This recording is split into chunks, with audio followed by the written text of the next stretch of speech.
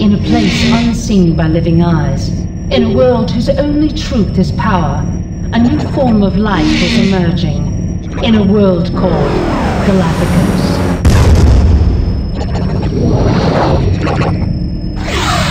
Mendel is the first and only of his kind to be manufactured, a synthetic creature engineered with a stolen technology that allows him to adapt and learn, much like a living organism.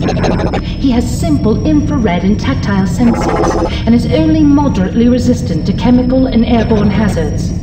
Mendel is the prototype to future generations of belligerent autonomous agents to be used as instruments of dominion, to conquer other worlds for the exploitation of their resources.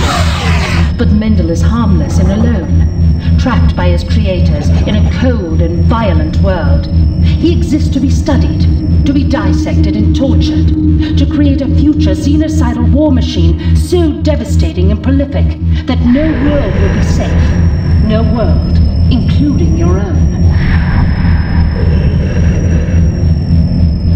Mendel is a creation of an automated industrial research complex on a remote planetoid that builds and maintains dimensional gates to harvest critical resources from other worlds.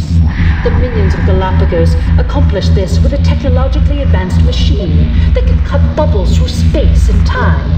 Huge, energy-hungry devices stabilize these dimensional rifts for long-term use.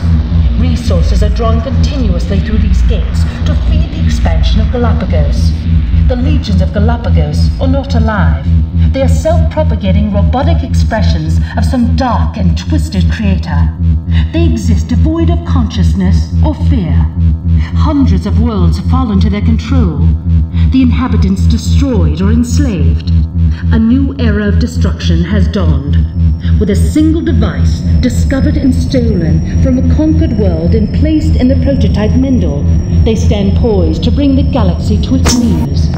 Mendel must escape from Galapagos.